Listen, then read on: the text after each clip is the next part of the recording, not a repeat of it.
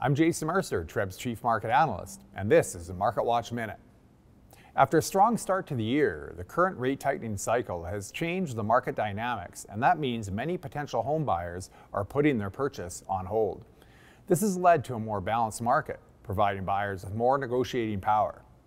On the one hand, May was similar to April, with sales down on a monthly and annual basis. But on the other hand, active listings at the end of May were up during the same time periods.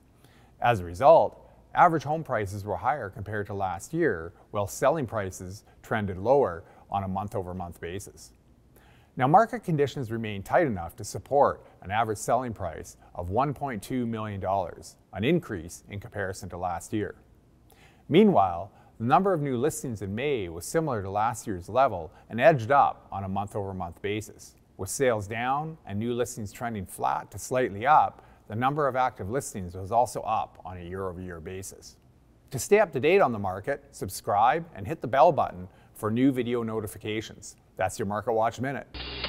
Brought to you by GTA Realtors.